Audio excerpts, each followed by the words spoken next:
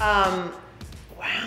The best advice I think I was ever given actually was by Warren Beatty, who happened, I was shooting an episode of the Larry Sanders Show, and they're good friends, and he happened to be there, and he said, it was sort of the beginning of my ER days, and he said, don't do too many publicity things. It makes people know you too well. And here we all are. And here we are. No, but because on television you play a character every week. You're in someone's house, and if you start then doing a lot of press and showing who you are, it gets very convoluted, and the acting versus the personal life gets too close together. When you do movies, it's different because you're not in everyone's house once a week, and on television, we're these little people that people think they know and can hold, and on movies you're untouchable, because it's larger than life. So I think it was really good advice because it helped me sort of navigate how do I want to be an actor or do I want to be famous? How about you, Regina? Oh my gosh. Oh, best advice. That's a hard one because I've been getting advice always along the way.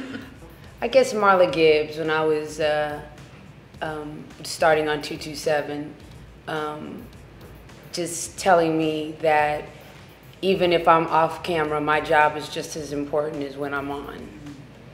Because the more I give that person, the better both of our performance would be. So we all do it together. It's not just one of us. How about you, Katey? I was just kind of reflecting on the first job I had on a television series was a sitcom with Mary Tyler Moore.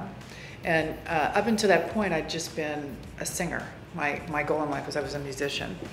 And somehow I ended up on a sitcom. I still, to this day, was not quite sure. Now I feel like, I kind of know what I'm doing.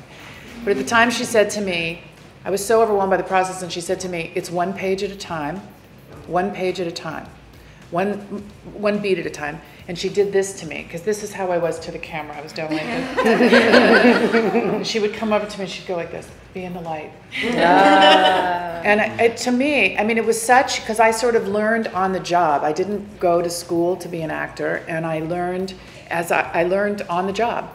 And so everything people have said to me has been sort of some form of advice.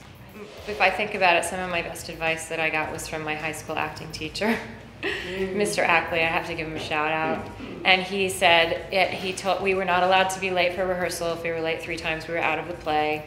And take care of your own props. 2 of the best pieces of advice I've ever gotten. Yeah. And it stayed, seriously, it stayed with me. And I'll be really late for social events, but I will almost never be late for work. And it's that, he kind of put the fear of God in me about that, but I think it's a good one. Props are a mystery. Props. Still. I need to go back to school for props. Well, you have a lot of props. You have lots of props. And props where it's like, don't lose that, there's only one of them. Yeah. Lose ours is a pen. No pressure.